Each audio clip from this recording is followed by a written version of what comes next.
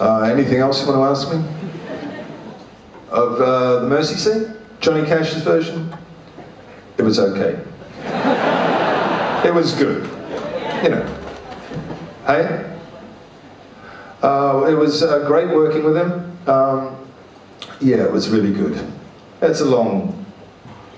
I'll do yes and no, it's good. It was wonderful, man. He's the, you know, he's been my hero for years, and you know. What song did you cover? Of his? Yeah.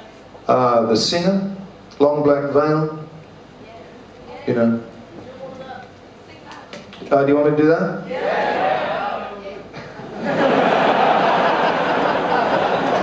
Yes, Zach. Do you have the I'm so lonesome. lyrics? Me too. I didn't hear that, man. I'm sure it was...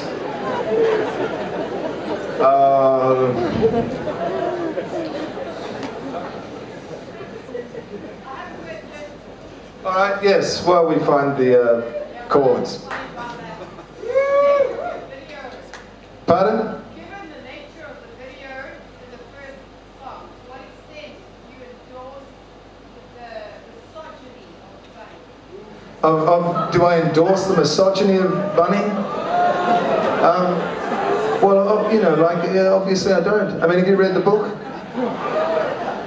Yes or no? Or just, no? It's actually railing against, facing up to, looking at, and railing against that sort of misogyny. You have to just read the book. Just because, I mean, I've looked at that subject a lot through the years, and you know, and it's always from a moral standpoint, most of the time. But this book is a moral book, and it's, in my opinion, it looks at that. It's something that's inherent in the reptilian brain of all men, in my view. Maybe not your husband. Your husband choose. Say that again.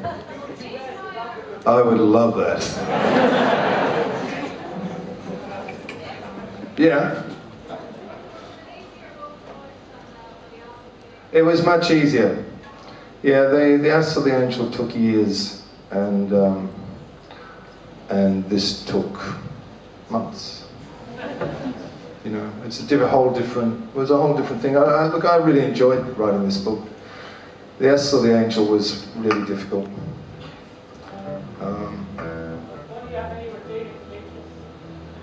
He has a quiff, which I envy. Huh? I don't know. Have some fucking greasy Chinese you know, food. Yeah.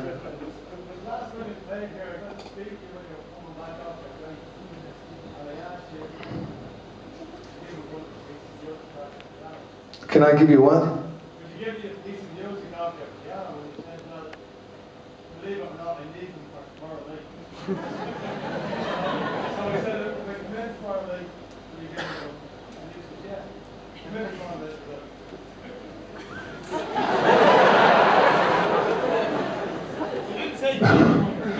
Man, you must be a really fun guy down the pub. Anyway, so after that,